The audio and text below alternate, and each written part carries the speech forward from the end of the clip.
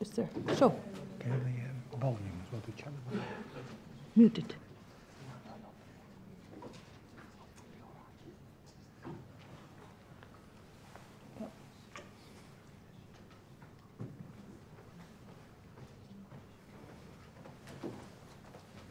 Okay, are you good?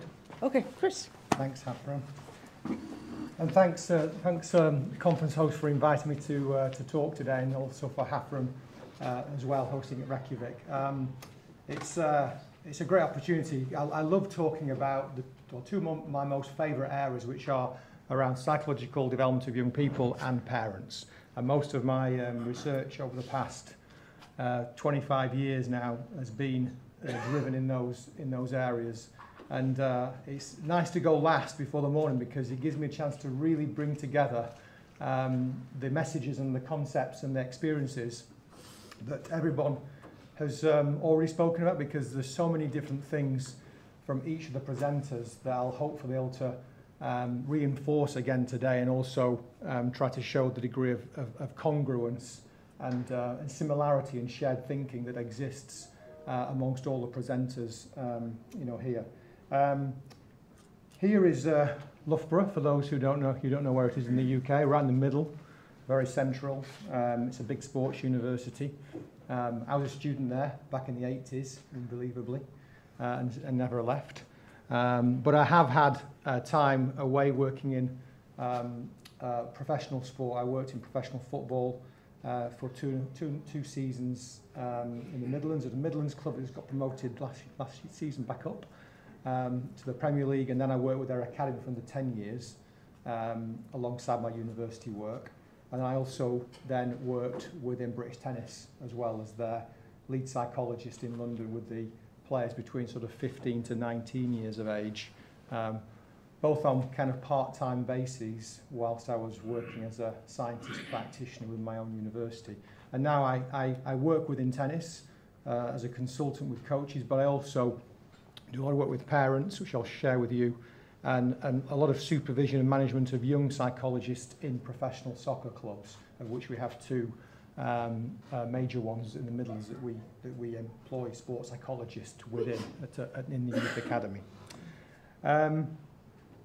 In terms of the journey of today's presentation, I guess I just want to walk you through a story, or my perceptions of, I think, what's really important with respect to the growth and development of young people through coaching, through coaches and parents.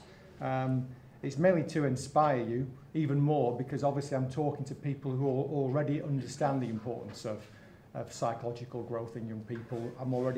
I'm preaching to the converted here. So it's about inspiring coaches and organisations towards the processes, the things that you can do to support the development of young people.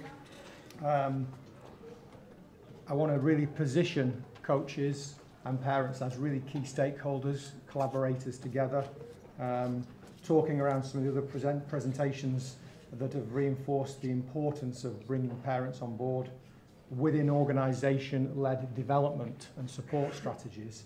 And that does mean investment from organisations in this space to make the science work, because the science of the psychosocial development of young people through sport is already there.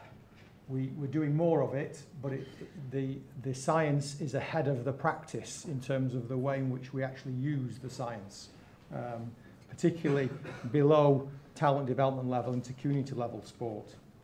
And I want to offer a persuasive argument as well for the role of sports psychology and sports psychologists. And I know Hafram has a master's degree in sports science that she teaches on here, and there are people who do psychology and sports psychology within Iceland, but there's roles for sports psychologists part-time to try to begin to support coaches in youth environments and actually try to accelerate their learning and the children's outcomes, as well as obviously mitigate against negative safeguarding and player welfare or athlete welfare issues, for sure, in terms of the abuse aspect. I always kick off actually a parent education with this particular slide, because I always try to hit the parents early in the work that I do. the athlete journey is not the only journey that a young person will take. I'll come back to the values and beliefs on the side in a second, but I think the one thing that I've always tried to conceptualize in my own mind as a sports psychologist, working in a youth sport environment, and we're talking here maybe particularly when a child's into competitive sport, moving up the levels, is that it's about mastering the known demands of the sport. So sport will impose demands on a young person in terms of the technical, physical, but also the psychological and social demands.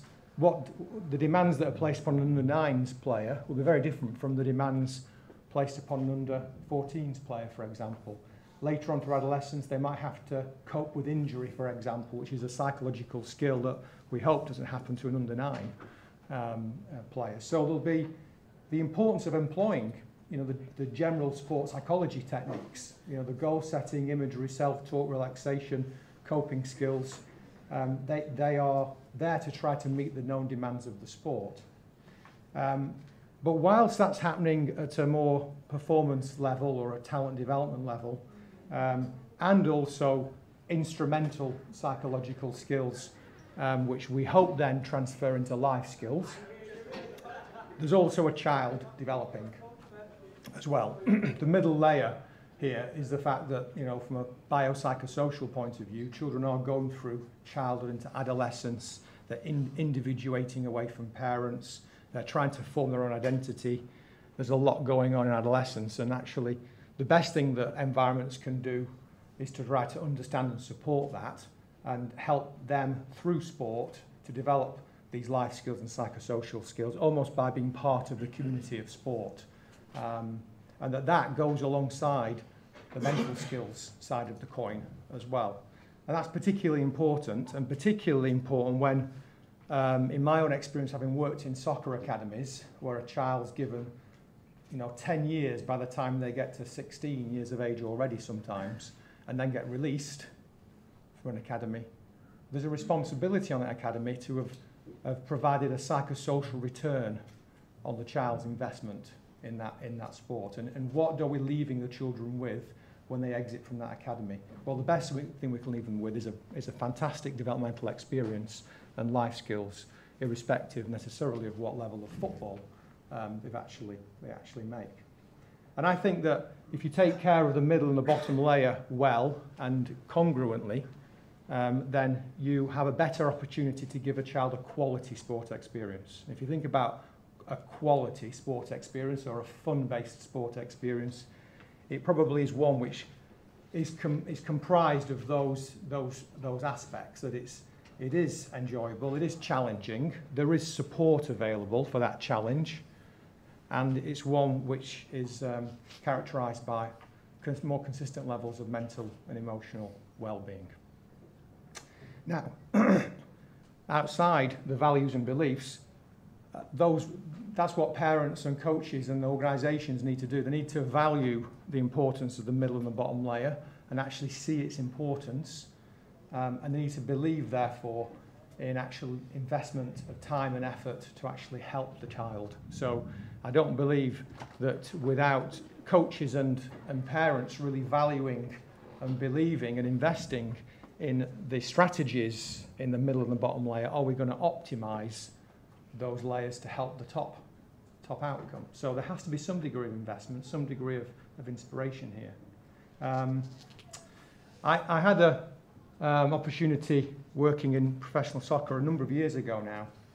This was a 17-year-old I worked with, and this was one of the quotes in one of our intake sessions that I did, which was, "I get so nervous every time I get the ball because I know if I screw up, he'll have a go from the dugout, all the mates hear it, and the subs. I want to take on the best option for the team, try to develop my skill, but I'm mostly not taking the safe option because I'm not allowed to fail. It's difficult and frustrating to explain the mixed messages, the uncertainty and his lack of consistency, encouraging you one day, hammering you the next. It's just an inconsistent, uncertain relationship. And players shouldn't carry the burden of thoughts about this onto the pitch when they already have their work cut out playing the opposition." So in sports psych, there's already so many different concepts emerging from like a narrative you know, like that, from anxiety, fear of failure, definitely peer dynamics, coach-athlete relationship in particular there. So we know there's children who do struggle from a coach-athlete relationship point of view, and it affects them psychologically. We also know that parents struggle as well. This was some studies that I did with one of my former PhD students looking at parenting experiences in youth soccer, really trying to spend some time with the parents, understanding some of their stresses. And one of the quotes was, I felt it upset me more than it probably upset him, in that somebody else had to tell me that your son's not enjoying it, and that was his granddad. My dad pulled me to one side and said, do you know how unhappy your lad is? And I'd just been on the crest of a wave thinking, oh, he's enjoying it, he's going to Academy X and Academy Y, and I'm thinking he's loving it. But then, when he's going to his grandparents in the week and saying, I don't want this, I don't like this, I don't like that, when I found out that I felt a bit of a failure, to be honest, as a dad, that I've not recognised it, and it upset me that he's not been able to come to me in there. So I encourage anyone to go and read those papers, because some really fantastic emotional quotes that parents share about their parent-child relationship in soccer. But parents need support, and parents need knowledge, which I know is something that has been already shared today. Now, back in 2004, this was, when I was working in a professional soccer academy, basically my role was to try to, as an academy psychologist, build a psychological environment within the club. And the way I did this was working through the coaches.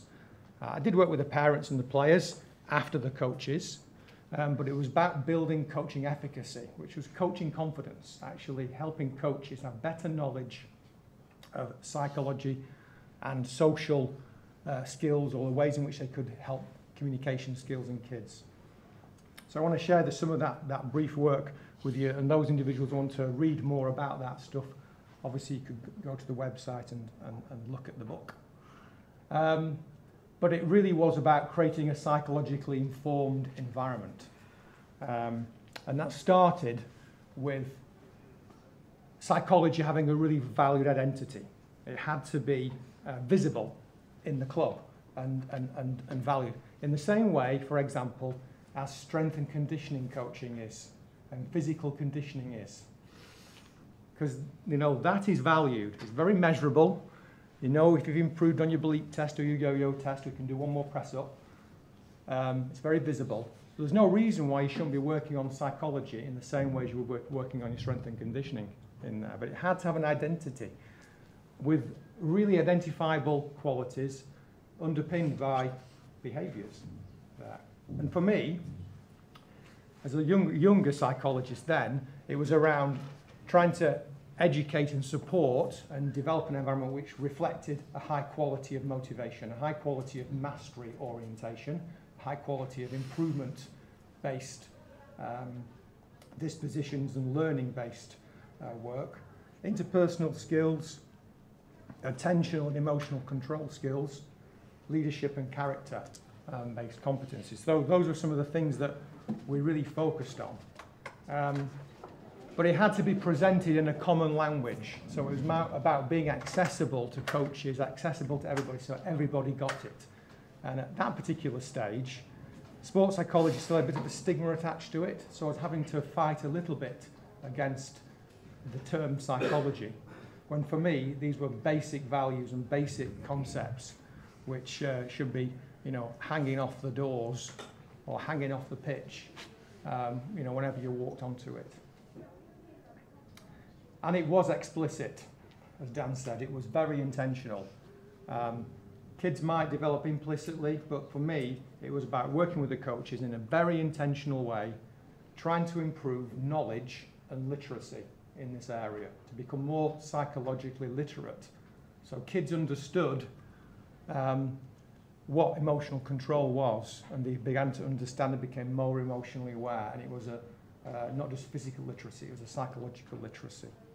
And it also had to have a development structure and accountability as well to it. So when the academy was having its player reviews every 6 weeks or 2 months, and the individual play development plans were coming out, psychology was in there, and it had to have a framework. So it gave the coach and the player a chance to discuss, or at least the coach be able to educate and support the child around the ways in which they saw the child's behaviour from a psychosocial point of view. And then obviously set goals, work together with the player until the next development plan type thing. And that's where that's where I came up with the 5 C's at the time, because those were the most simplest ways of getting those particular things across in the club itself, and actually basically trying to have a footprint, which I'll come to in a second. Now, this is simple stuff. Okay, we're drawing concepts from massive theories in psychology, motivational theories, attentional theories, emotional intelligence-based work, but we're trying to make it more accessible and user-friendly. There's a lot of theories in sports psychology. Some I think are too theoretical and not necessarily going to hit the ground at the cold face, because when I look at it, I just think that human behaviour is really linked to how we respond in 4 different areas to events that happen to us. So if you think about a child in sport, sport will challenge their motivational responses in terms of whether they maintain effort or withdraw effort, whether they keep trying hard or not trying hard, whether they'll try a new skill out which challenges them or they won't. It'll challenge them in terms of their attention and where their attention's placed on the next pitch, thinking about the homework, thinking about other things. Emotional responses, it will challenge their interpersonal responses, the way they interact with their coach, the way they interact with their teammate.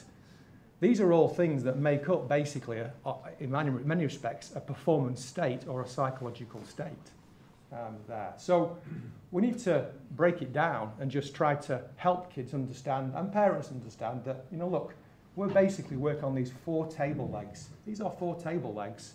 They're going to make up a performance state.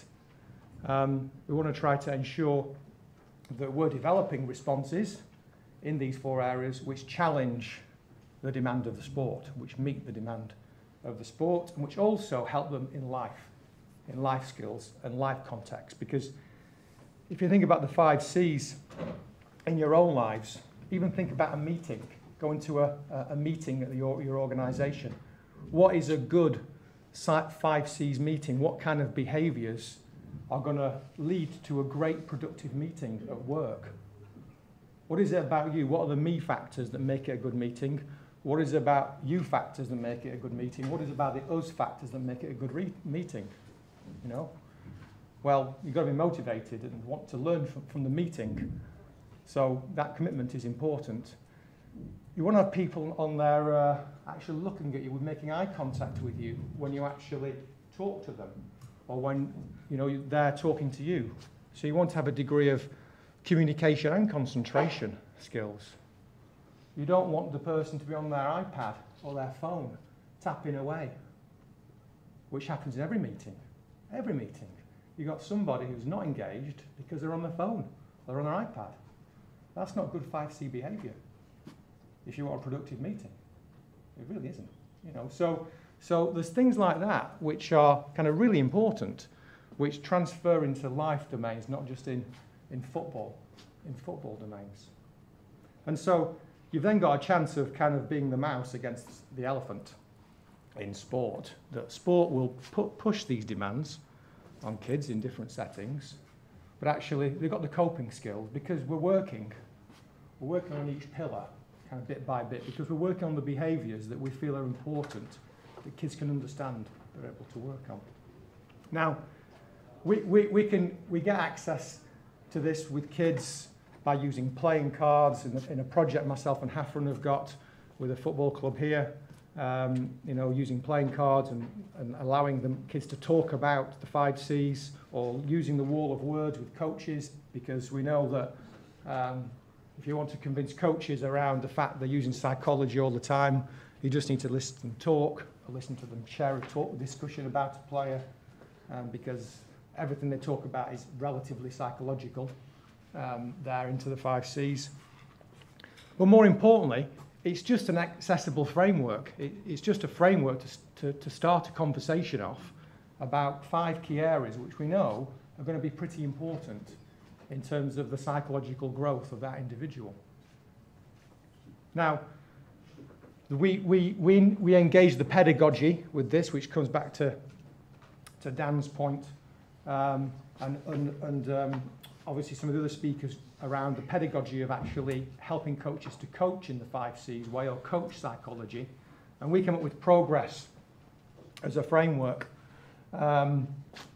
which was there to try to help coaches develop a psychological return for the player on the session they were in. So if you wanted to promote, for example, communication skills, well, we actually had the dressing room zone where we'd start out about 5 minutes on communication and get kids to talk about what does good communication look like? When you watch a match on a Saturday in professional players, how do they show good communication? What do you think happens in the dressing room beforehand in terms of the way that players interact with each other in terms of communication? So promoting the importance of the C and the behaviours, and then getting kids to talk about it and using role models around that start to set the scene. And then you begin to provide kids with ownership of their own learning, try to get them to set particular tasks and particular goals that are within the coaching session itself, but which are there to try to prime and shape that particular behaviour. And then, of course, the more reinforcement side of Progress is praising the C the coach praising the C when you see it, empowering peer support, so empowering teammates to support teammates when they see a particular behaviour, and then praising the peer for praising the peer. So supporting the supporter. You know, great job, well done for praising Dan Urban. And finally, reflection at the end, self-review and responsiveness. So you tail the session down with what the learning's been and get monitors or get people or peers and kids to get together to reflect on the learning a little bit. Now that to me is a mastery-oriented climate. But it's not necessarily just focusing on high quality of motivation in the kids, it's actually focusing on a climate which creates different qualities rather than just the motivation. It helps maybe with their emotional control, helps with their communication skills, helps with their body language, like that. Let me give you a quick example, and I'm hoping this plays.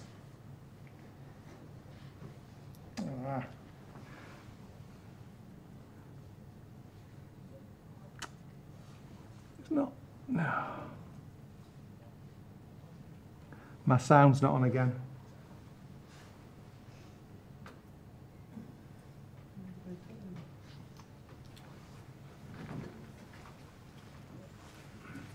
Let me stop it. There's definitely a switch there with the sound.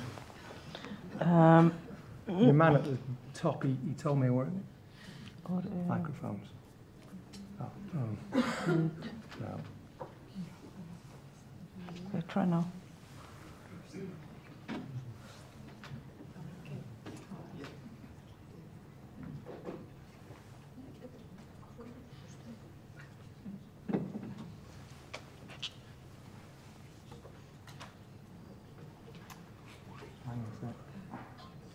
There it is.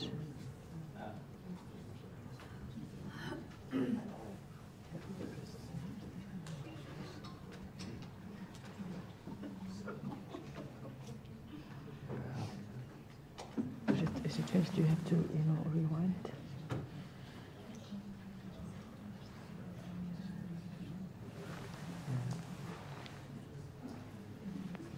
He's coming.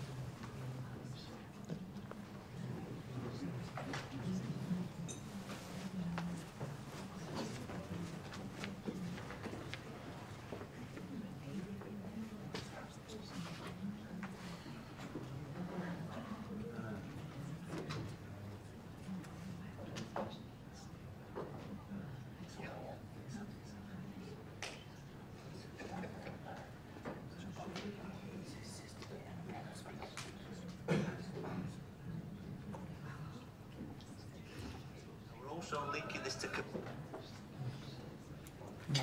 maybe.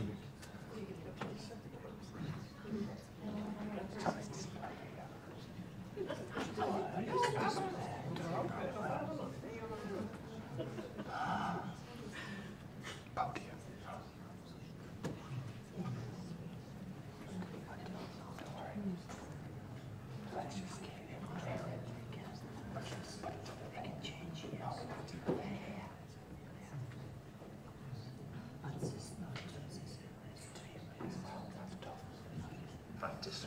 Yeah.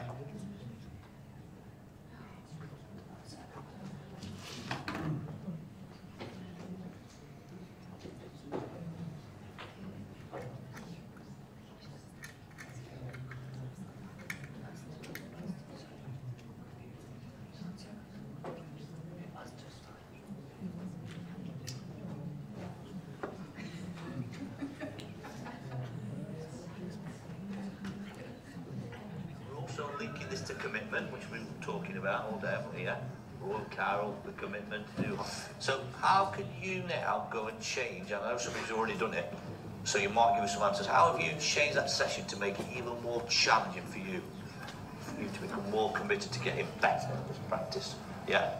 What did you do?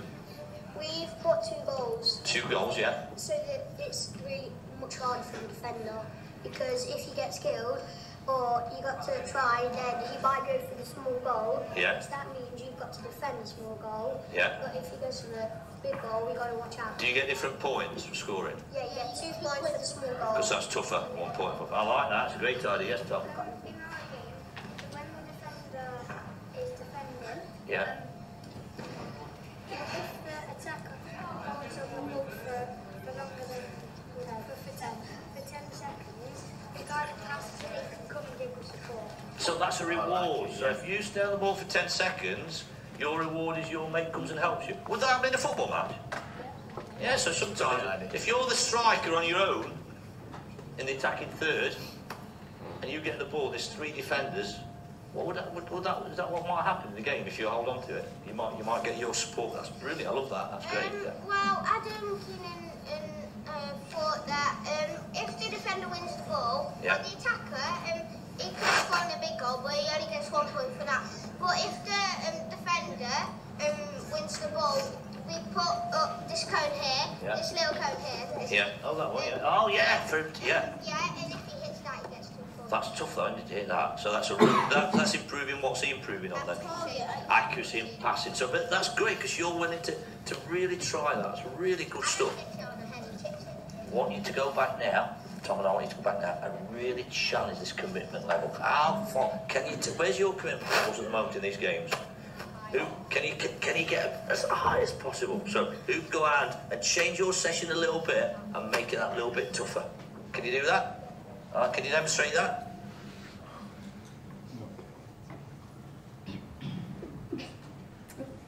Hopefully you heard a bit of that with the coaching staff, just Also linking this to commitment. promoting and... Okay, hang on a sec. Where's my screen go?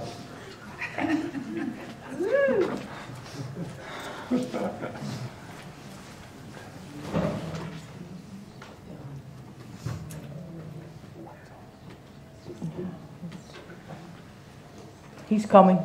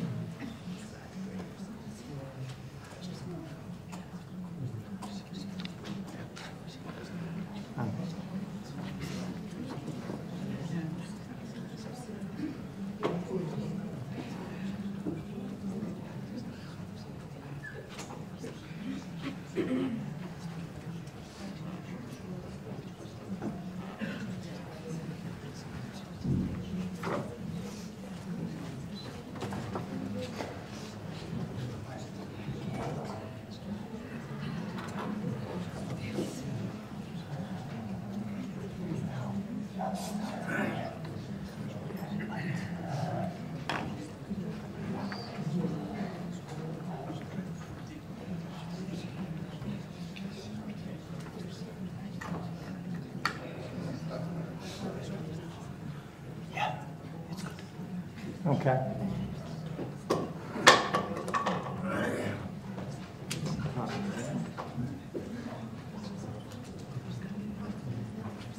Right, okay, I've suddenly got subtitles, anyway. Okay, so just in terms of that being an example of how we used to work with coaches, just to educate them about each C and give them ideas around the coaching strategies that they could actually use to develop that particular C within a session itself. One of the key features of all of that, it was basically focused around the coach just within training sessions. So for me, there was an importance around trying to ensure that we were developing the 5 Cs and trying to create much more of a behavioural approach in all the other contexts of the environment itself, not just in training sessions themselves. And of course, not just having players who were looking after their own behaviours and their performances on pitch, but more importantly, working with parents and coaches to understand how they could behave in ways which supported the 5 Cs or supported particular behaviours that have been set and worked on with the club. So, as an example to that, one of the things that we used to do, this is a picture, a few years old now, because a few of those guys have left Leicester City Football Club in recent years, but obviously trying to pull together some of the promotional and use the physical geography of the academy and the first team environments to pull together the 5C standards that coaches were working on with players, and so parents could see exactly the types of things that they were looking for in terms of their development. In terms of leaving a footprint behind, we also used a lot of little ideas with the under-9s, under-10s around certification and little ways in which they could actually demonstrate improvements and maintain particular behaviours awarded by the coach and supported by the parent in terms of allowing the child to collect the stickers or collect the certificates. One of the things that obviously became important was actually getting kids' voice and actually getting them to share with the coach and share with the sports psychologist the type of ratings or progress they'd made in particular behaviours over the course of maybe 4 to 8 weeks, and using the perception of the coach with also the perception of the player as part of a profiling and conversational tool as well. And here you see in slightly faded terms a little exercise we did with the players, where most of the players here in the faded feel they are much better at the 5 Cs or behaviours than the coaches felt the players were. So there was a discrepancy there between coach and player perception, which is important to understand and important to explore, because obviously you want to have the coach and the player on the same page in terms of where their development is going. But we didn't use a Likert scale on this one. We actually tried to use the example of Champions League level, Premier League level, Championship level, non-league level, in terms of giving players a bit of a benchmark to sort of rate themselves against. And here's something from tennis that I used to do with the National Academy players, where I would have some time with them and they would be able to sit down and reflect on the type of behaviours that they were looking forward to in the next month. Because I didn't have much time with players as a psychologist when I was there, but when I did make the time, it was trying to get them to work with me over the course of a month on particular areas that became kind of target areas for us to work on, alongside working and reinforcing it with the coach. So that's just one example. I just want to finish by moving into a final section on parents. It's nice to hear people wanting to work with parents rather than deal with parents. I often hear that word used, and I don't like the verb deal with. Parents are really our stakeholders, they're resources for us.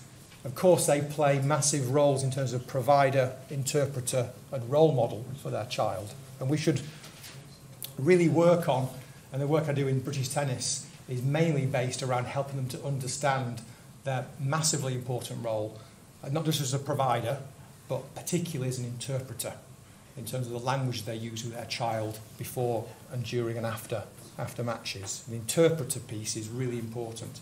And parent support around that language is part of a key sports psychologist role in my area, as well as obviously role modelling behaviour. It's evolved over the years. For those of you who aren't aware of sport parenting science, as it were, it's moved some way from being problem focused, that parents are problems, to more empathic and support focused. It acknowledges the complexities of the parent-child relationship and the different family configurations that emerge now. But there's still a tendency to treat parents in a vacuum, almost as if they're without a culture or a system socialising them around them, acknowledging that some parents behave because of the culture and the system they're in, like that. And one of the main weaknesses, actually, is we don't have many support programs which actually put parent and coach together. You know, most of the parent education work that's been done, that's been published, that I've published in the last 5 to 10 years, has actually been, we'll support the parents and give them information a bit about how to work with a coach, but it's not working with a coach in terms of a coach collaboration or parent-coach relationship building. Hasn't really got into that element. But hopefully the kind of work we're doing is going in the right direction.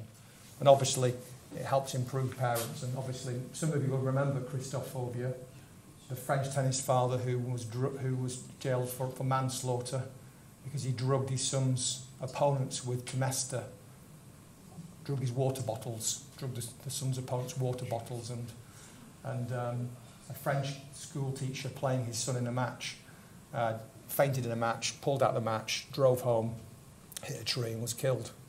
And so he got charged with manslaughter because they found Temesta in his system. He's been spiking his drinks there. So we have a lot of work to do with respect to nurturing sport parent expertise. But in the same way as we're responsible for coach education and helping coaching expertise in terms of young people, why aren't we doing the same thing with parents? You know, they're a massive stakeholder.